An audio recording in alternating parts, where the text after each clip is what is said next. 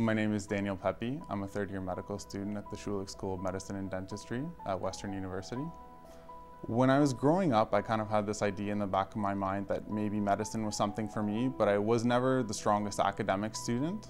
I can remember on my prom night being in the emergency department because I had a back injury, and one of the emergency physicians sort of took control of my care, and he sort of said, "We're going to get you figured out, don't worry."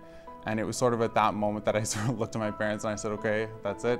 I'm going to be a doctor no matter what it takes or how much I have to work. And that was sort of the turning point where I really committed to things. So research is something that's always been in the back of my mind. When I saw the opportunity to join the summer research training program, I sort of jumped at it because I thought it would be a good opportunity to get my feet wet and see if research is something I wanted to do. The summer research training program, or SRTP as we like to call it, is an opportunity for first-year medical students to be involved and work with either a scientist or a clinician on a project of their interest. So it can range from something in the basic sciences to something more clinically oriented, or it can combine both, sort of like my project did. My SRTP project was looking at chronic wound healing in diabetic patients. Oftentimes people with diabetes will develop these chronic wounds that don't heal for a long time and they can become infected. And if the treatment management, the medical management doesn't work for these wounds, what often ends up happening is patients have to go for amputations. And so the focus of our research was to try and determine what factors are at play that lead the wounds not to heal and the therapies to fail, and to sort of see if there were any routes or avenues where we could intervene and potentially offer a treatment modality other than amputation to the diabetic patients. I work in Dr. Douglas Hamilton's lab, and we have a collaborative effort with Dr. Thomas Forbes at the London Health Sciences Centre. He's a part of the Division of Vascular Surgery.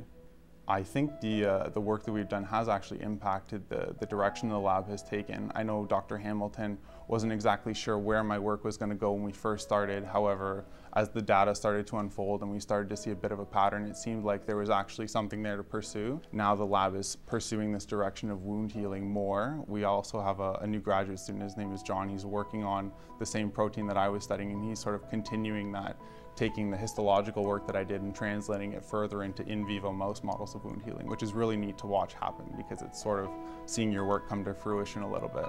This is an area that I'm really interested in, and you can see the applicability that it has to patients, especially when you're in the hospital on a day-to-day basis, seeing people with chronic wounds or wounds that have become infected or that aren't healing. You can see that it really is an area with a need. The fact that we not only saw a pattern, but we saw that in our animal models there was actually an effect when we did our experiments. I think that's really reaffirming for me, and it makes me feel like those 2 summers of work were really worth it, and continuing on in that project is pretty exciting as well. So I would recommend the SRTP program to other medical students. I think it's a great opportunity to become involved in research, whether you've never been involved in research before like me, or if you do have an extensive research background. It's a nice way to broaden your experiences. You get to work with great people, you get to learn a lot of great things over the 2 summers, and you often end up with a publication or something that you can sort of use to guide your future going forward. So definitely I would recommend it.